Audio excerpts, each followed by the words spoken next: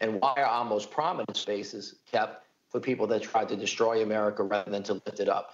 As monuments went up, black men, women, and children were being lynched. The Confederate monuments served as a reminder of the power that white supremacists could and would exert over black bodies. These monuments became beacons of white supremacy and symbols of an effort to intimidate black Americans into seeing themselves as inferior and less than. These monuments do nothing to teach us of the dark lessons of our history, but are the very center of the white supremacist racist imagination.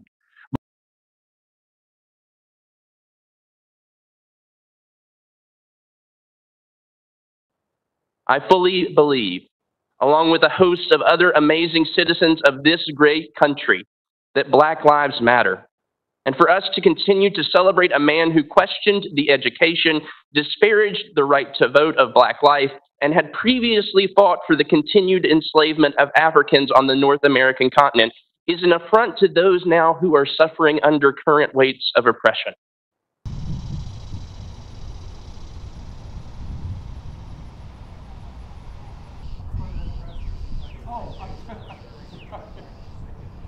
I'm pleased to be part of that. These memorials and statues certainly speak to who we as a nation used to be, but what we choose to do with them now speak to who we are today. So again, thanks for great testimony from our witnesses.